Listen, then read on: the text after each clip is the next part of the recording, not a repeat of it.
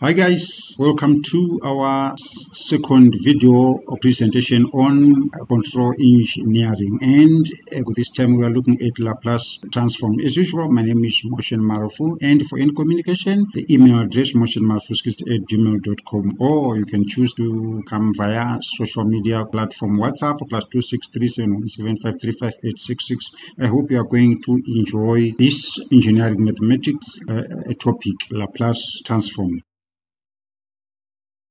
Introduction to Laplace transform, and we are saying a linear real-time control system can be replaced with a mathematical model. And what is the function of this mathematical model? It is for the purpose of analysis, and this mathematical model will be in the form of a linear differential equation. We now want to find the solution of these linear differential equations that are used to describe the control system characteristic, and this include the state response as well as the transient response. And the solutions are going to be found using Laplace transform, because some of the techniques that can be used are quite demanding. So we are saying the Laplace transform is used to solve linear constant coefficient differential equations, and this is achieved how? By transforming them into algebraic equations. It is easier to or simple to solve algebraic equations, and we are saying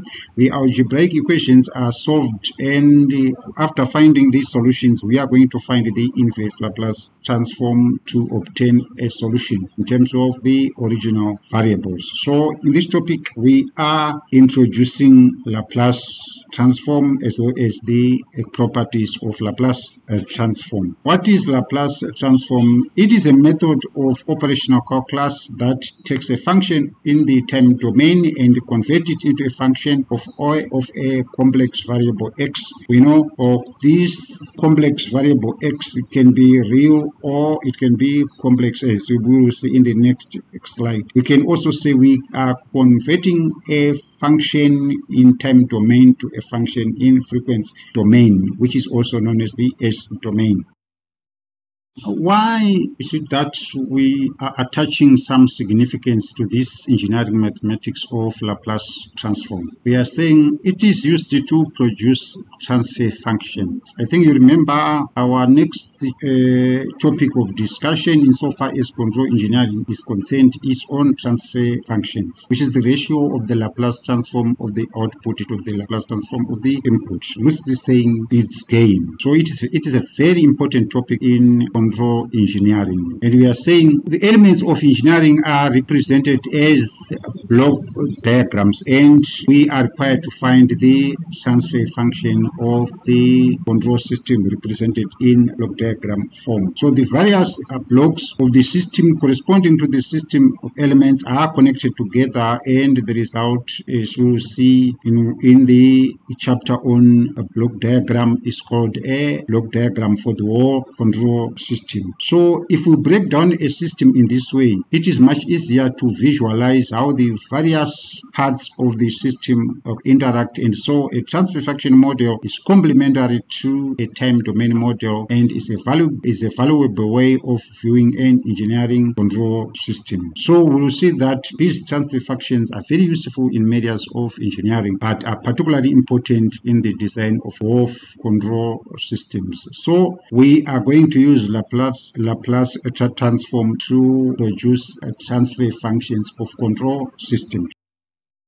In illustration of Laplace transformation, we are saying we've got a hard problem and we are going to transform it using Laplace transform into an easy problem. So it is easy to find a solution for an easy problem. So after finding solution to the easy problem, we are going to find the inverse Laplace transform of the solution to the easy problem, and by so doing we would have found the solution to the hard problem. I think you will agree with me that it is very easy and shorter to solve differential equations using Laplace transform, and this is what is being illustrated in this flow diagram. We are saying let ft be a function of time, and in many real problems we consider values where t is greater than or equal to 0. And we are saying the function of time is given for time or t is greater than or equal to 0, and for all t is less than 0, the function of time is taken to be 0. So we are saying the Laplace transform of f of t, take note we are using a small letter f, is capital letter F, and this is the Laplace transform parameter S, and it is defined by. This is how you define the Laplace transform of a function of t, which is a function of time, and this is its Laplace transform. So this is the Laplace transform of f of t, or we can safely say the Laplace transform of ft is equal to the integral from 0 to infinity function of time multiplied by e to the power negative st dt. So we are saying to find the Laplace transform of a function, we multiply that particular function by e to the power negative st, and we find the integral between the limits 0 and infinity as shown, 0 and infinity. So we are saying the term Laplace transform of ft, so we are saying Laplace transform of ft, or a function of time, can be replaced or can be written mathematically as the Laplace transform symbol in brackets. You can put these brackets or you can put it the square. It is immaterial. So we are saying the time function ft is obtained from the Laplace transform by a process called the inverse Laplace transform, and this inverse Laplace transform is denoted as Laplace symbol to the power -1. So we can say the inverse Laplace transform of this function in square brackets is equal to a function of time, and we are saying these two pairs are called a transform of pair, because this is the Laplace transform of f of t is equal to f of s, and the inverse Laplace transform of f of s is equal to f of t. This Laplace transform parameter s, this variable s, is a complex variable, and it is equal to 𝜎 plus j omega. This is a complex parameter, and we can say it can be real or it can be a complex variable. And we are saying converting a time domain function f of t into an s domain function is known as forward Laplace transformation, and converting an s domain function into a time domain function f of t is called inverse Laplace transformation. So we are saying the forward Laplace transformation is represented by this expression, and we are saying Laplace transform of a function of time is f of s, and this is a capital letter F, and we are saying the inverse Laplace transformation process is represented by this expression. We have found the Laplace transform of f of t, and its inverse Laplace transform can also be written as this is the Laplace transform of f of t, and we are saying let's find its inverse Laplace transform. This is the inverse Laplace transform. So the inverse Laplace transform of this function is equal to f of t. We are saying the lowercase letters with or without a t in parentheses are used to indicate functions of time. For example, f of t, x of t, y of t, or even without, you can represent them as f, x, and y. And we are saying the uppercase letters with s in the parentheses like this are used to indicate the transformed functions. Uppercase letters without a t or an s in parentheses are used to indicate a constants. We are now deriving some Laplace transform of some parameters, and the first one is x of t is equal to e to the power at, and this is how we define the Laplace transform, and we are going to find the integral from 0 up to infinity. So we are going to multiply this our term by e to the power negative st. This is a Laplace transform parameter dt, and we are going to manipulate the indice. We've factored out minus, so this becomes positive and this becomes negative, and we factor out t and our dt remains. So we are now going to find the integral of this term, and its integral is e to the power minus in brackets This must read, let me correct that term, guys.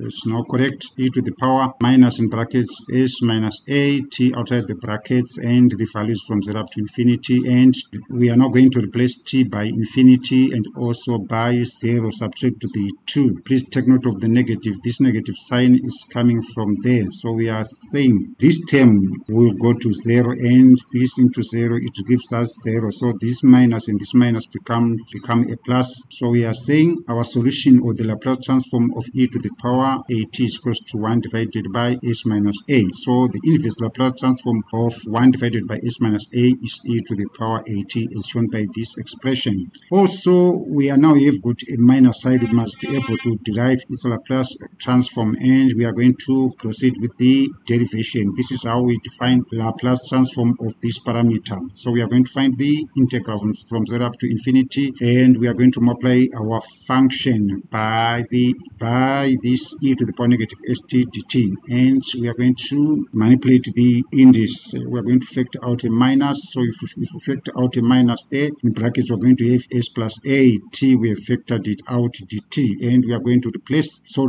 first, before we do that, we are going to find the integral of this term, and its integral is e to the power negative s plus a t outside the brackets divided by minus. This term is going to divide, and the limits 0 up to infinity. We are going to replace t by infinity and also by 0 and subtract the 2. So you like shown in the square brackets, and this is going to give us a 0. We've got a minus and a minus there. They are going to give us a plus. So the Laplace transform of e to the power negative at is equal to 1 divided by s plus a, and also take note that the inverse Laplace transform of this is equal to e to the power negative at, as shown in this expression. Please take note that this is defined for when s plus a is greater than or equal to 0.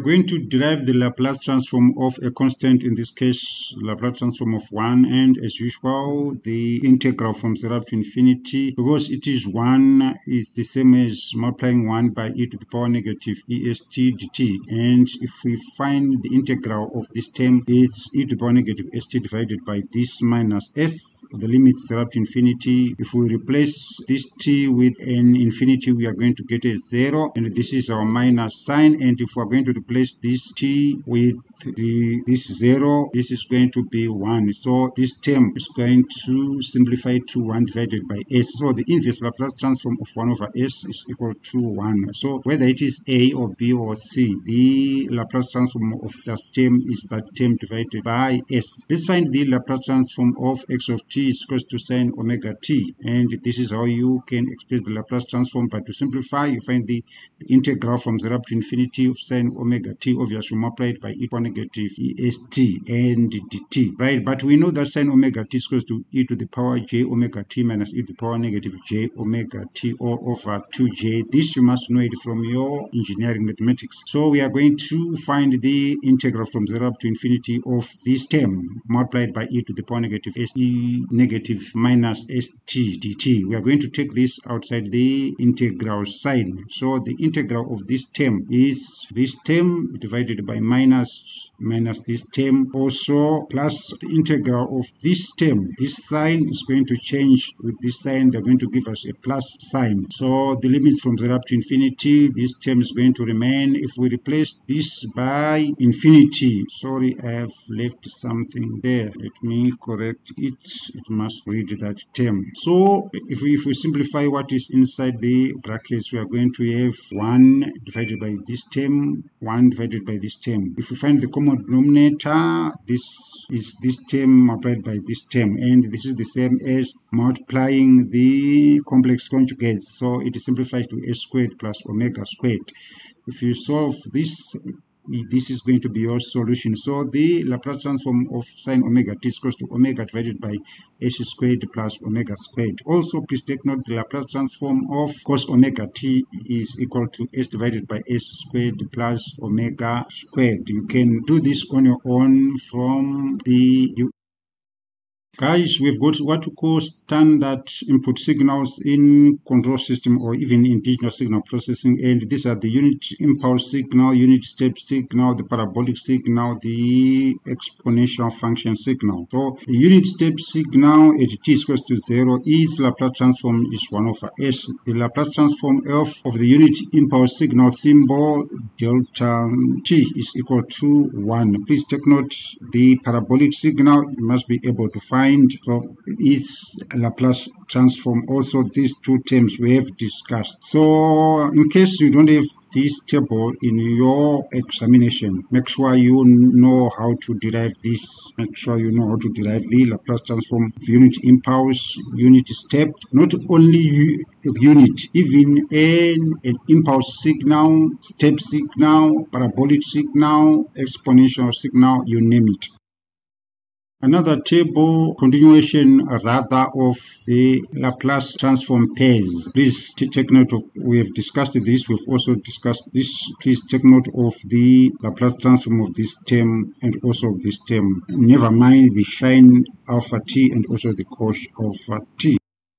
Laplace transformation rules, and the first one is called multiplication or division by a constant rule, and our constant in this case is a. So the Laplace transform of a multiplied by a function of t can be expressed as this term. We've multiplied this term by e to the power negative est dt, and we are going to take a outside the integral sign. So the Laplace transform of a multiplied by a function of t is the same as multiplying a by the Laplace transform of f of t as shown. And please take note that the inverse, not the inverse, the Laplace transform of f of t divided by c is the same, is equal to 1 divided by c multiplied by the Laplace transform of f of t, which is equal to f of s. If it is a sum or a difference of two functions, Laplace transform in brackets f subscript to 1 of t multiplied by f2t.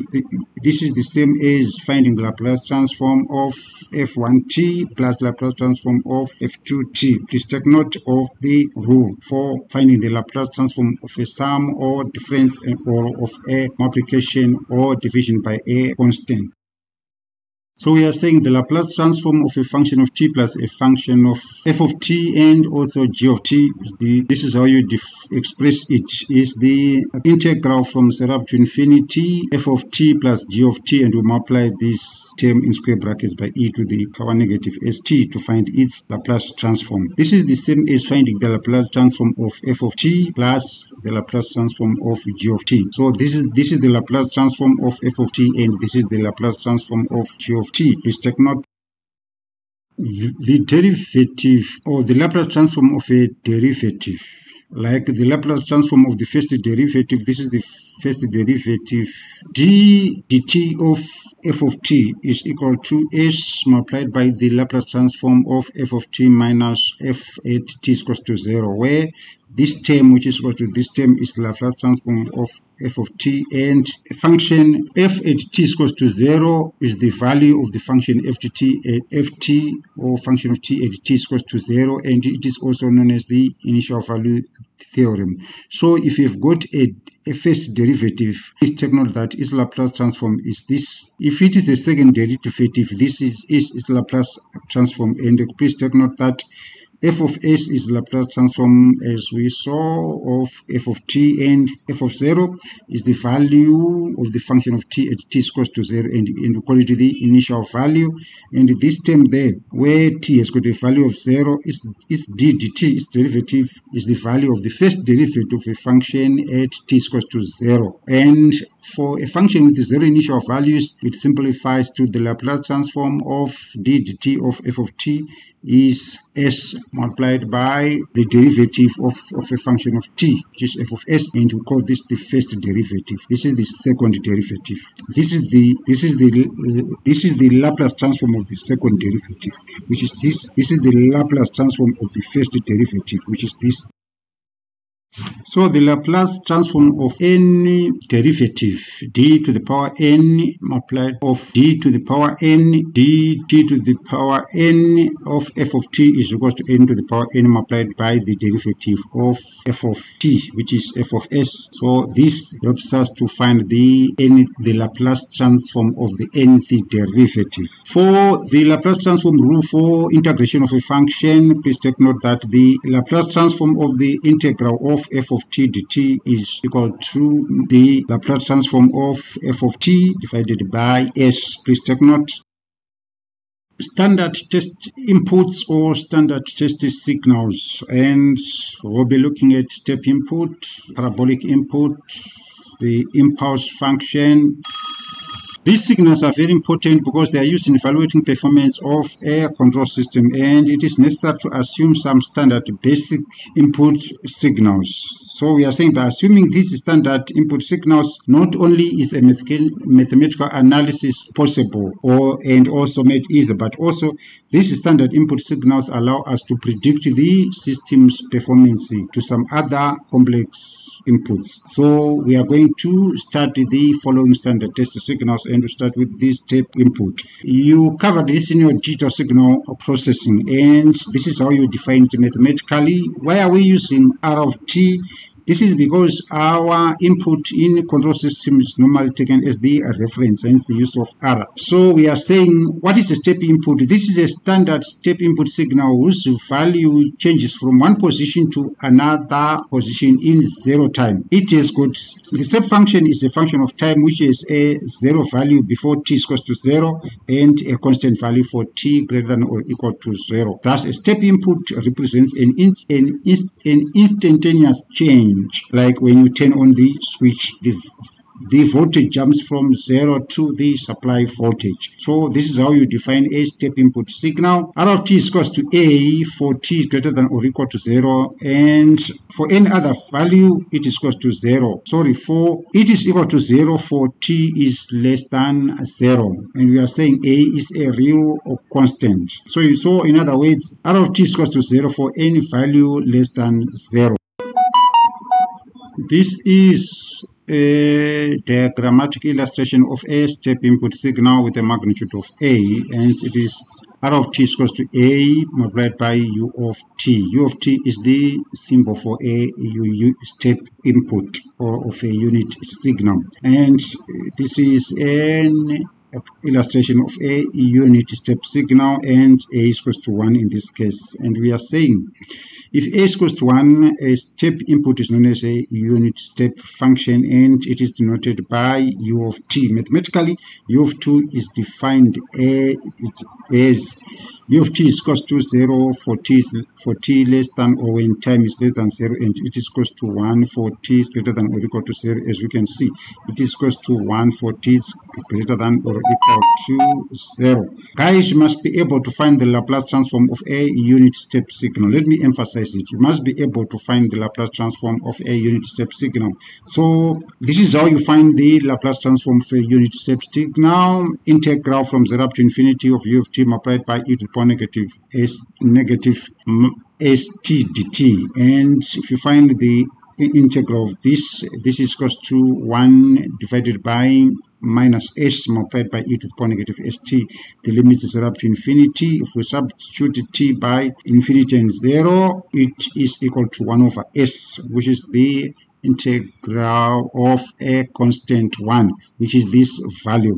So please take note that if x of t is equal to a multiplied by u of t, its Laplace transform is equal to the Laplace transform of x of t is equal to a divided by s. Please take note, this must be an arrow. This must be an arrow. This must be an arrow. So this is correct.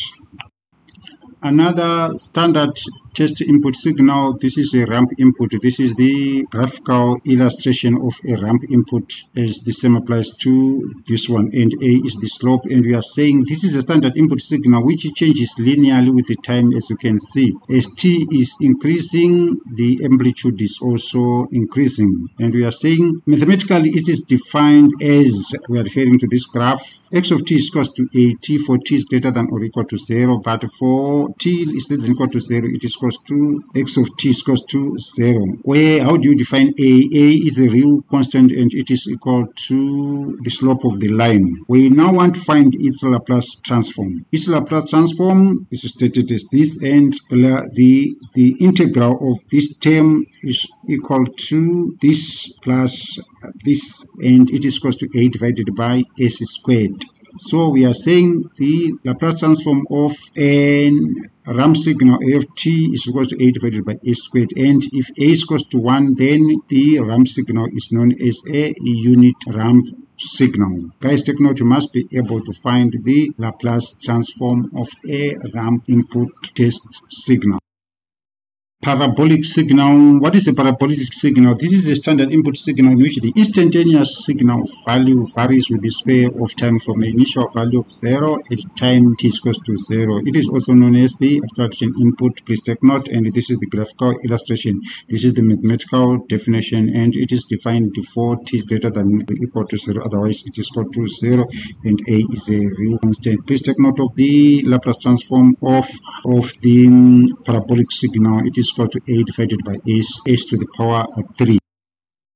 The last standard test input signal that we are going to discuss in control engineering is called impulse response, and this is the graphical illustration. And how do you define it mathematically? X of t is equal to a delta t for t is equal to 0. In other words, it is a standard input signal whose value is 0 except at t is equal to 0. So at t is equal to 0, the impulse response is not equal to 0. It is generally called the delta function, and this is the symbol. So mathematically, this is the definition. Its Laplace transform, please take note that it is equal to 1, and this is how you go about it. So we are saying if a is 1, it is known as the unit impulse signal, and a will be equal to 1. Note that the area of the impulse is nothing but magnitude of the impulse signal.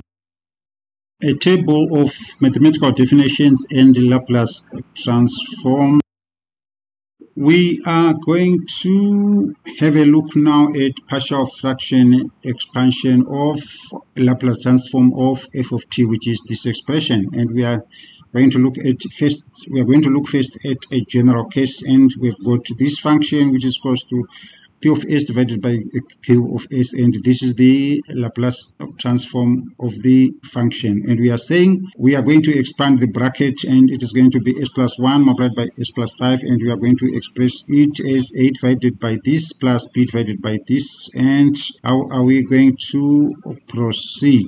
We are going to find the common denominator there and divide this, and we are going to end up with an expression like this. And what are we going to do? We are going to equate the coefficients, equating the terms of both sides corresponding to s, and the constant term. We get a plus b is equal to 1 and 5a plus b is equal to 0. And if we solve the two simultaneous equations, we are going to find a is equal to minus quarter. Guys, can you prove this? And b is equal to 5 over 4. So this is going to be our expression.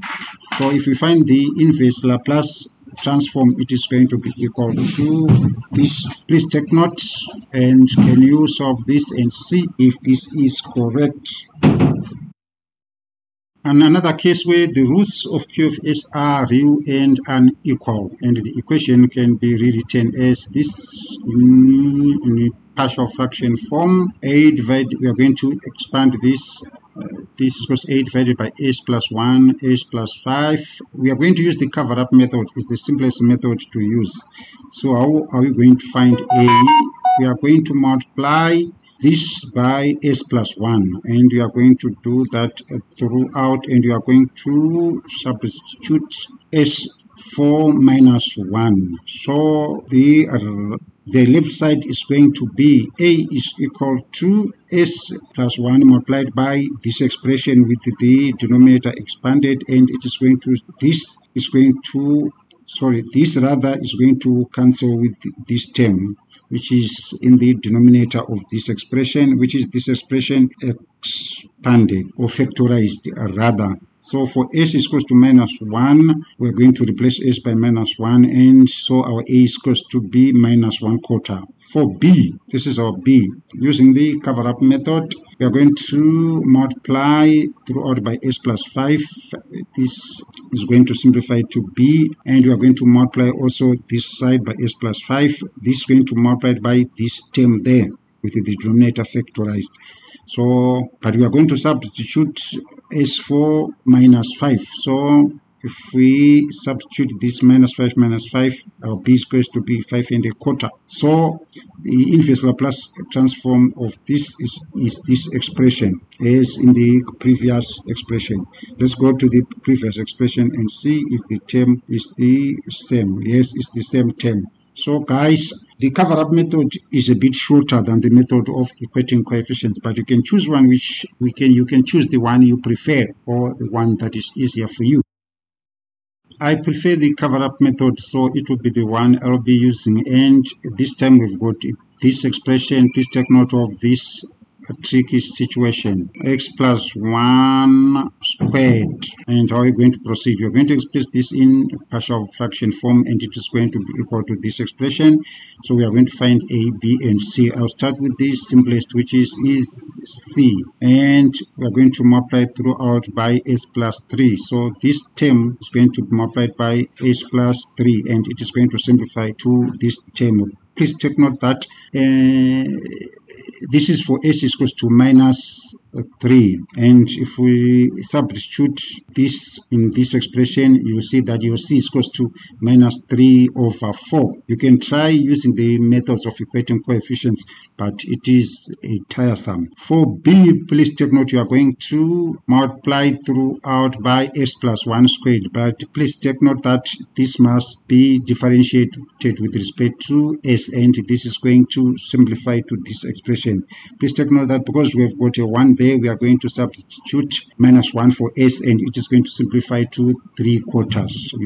There are many methods of solving this for a, and please take note that for b it's simple. This is going to simplify to minus half. This is going to simplify by minus half. So if we proceed to the next slide, you will see the solution. From the previous slide, so our a is equals to 3/4, b minus half, and c is equals to, we have substituted, and we find the inverse Laplace transform. This is equal to this term. We are now going to look at a scenario whereby the roots are complex, and this is the expression. If you expand, or if you express it in partial fraction, it is going to be a divided by this, b divided by this. Using the cover-up method, we are going to multiply by this term, which is this term, and this term is this term. Please take note, f of s is equal to this term. So if you simplify this, but please take note that you are going to substitute for s is equal to minus 1 minus j as shown, and your term is going to simplify to a is equals to half j. Same applies to b. Your b is equals to, b is equal to minus half j. Please take note to what happens if we move j from the denominator to the numerator. There is a change in sign. Hence, this j was on the denominator, hence the change in the sign. So if you are going to replace a and b, this is going to be our term, and if we take the inverse Laplace transform, this is going to be our solution. Guys, revise your Laplace transform.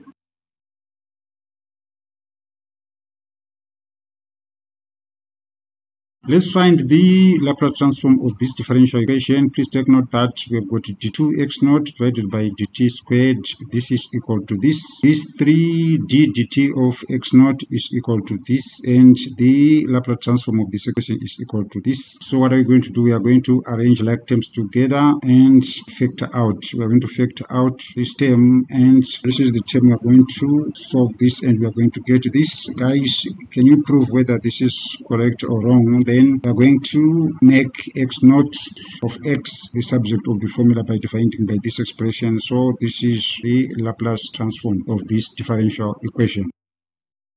We are now revisiting initial value theorem, and we are saying the current through an RL circuit. Guys, we are revisiting RL, RLC, and RC circuits when subjected to an applied voltage is given by this equation. When we do transfer functions, we are going to look at this. Please take note that this is a Laplace transform of current, and we are saying E is equals to S in brackets SL plus R, and we are going where E is equal to battery voltage and is 10 volts, R is equal to series resistance 100 ohms, and L is equal to series inductance 10 milliamps. And the question goes, determine the instantaneous value of current immediately after the application of a voltage. Assume that before the voltage was applied, there was no current flowing in the circuit, and that there was no magnetic field present across the coil. This helps you to maneuver, and we are saying the solution is, because you are given the Laplace transform of current, the initial value of current can be obtained simply by applying the initial value theorem. Guys, revisit the initial value theorem, and we are saying initial value current at t is equals to an increase in time from 0 plus. We are saying our S is going to approach infinity. Take note of your initial value theorem. As this is the Laplace transform, and this is the Laplace transform of current, and this is going to, we are going to proceed. We are going to substitute this is equal to this, and please take note that our S is going to, please, I have made an error there. Let me correct it. There is an S there for this S. So these two are going to cancel, and this is going to remain. And if this approaches infinity, it means that this divided into this is going to give us 0. And please take note of this important comment. This is the expected result because inductance offers almost an infinite resistance to current build up from 0 value. In other words, we are saying at t is equals to 0, there is no current flow through the inductor because of the induced back EMF. Final value theorem. This is the formula for finding the final value theorem. Final value theorem is also known as the steady state value. We'll be looking at it when we discuss time domain response of control systems. So this is the Laplace transform of the current flowing in the circuit, and we are saying, please take note, when t approaches infinity, S approaches 0. So we are saying this theorem is useful in determining the final value or the steady state of the function of t from function of s without finding the Laplace or the inverse Laplace transformation. So we are going to say final value equals to limit as s approaches infinity, which is this expression, and this is our current, which is this current, and we are saying this cancel, and as s approaches 0, this is going to approach 0. So the final state value of current is E divided by R, because the magnetic field would have been reduced to 0. Hence, the final value of current is E divided by R. You can have a repeat of your electrical engineering technology or circuit theory on transients, and this is equal to 0.1 amps. This is for you, and ignore it at your own peril. We've got an RLC circuit, and we are saying a resistor, capacitor, inductor are connected in series. A DC voltage of 20 volts is applied through a battery with a low internal impedance or low internal resistance. The current I in the circuit is given by the following differential equation, and all initial conditions are 0. That is, at t equals to 0, there's no magnetic field across the inductor, no charge on the capacitor, and no current through the resistor. Question goes, determine a general expression for current which is valid for all values of time greater than or equal to 0 seconds. Below is the circuit diagram. Guys, do this. If, however, you feel like you want a feedback from me, if you solve this and you come via WhatsApp, I will help you. But as I said, ignore this at your own peril. Otherwise, this was our last slide on Laplace transform. Hence, I emphasized, guys, you must know your Laplace transform because these are typical exam questions. Until then, guys, bye for now. Let's meet in our next video presentation on transfer functions, and this is where control engineering is going to begin. Bye.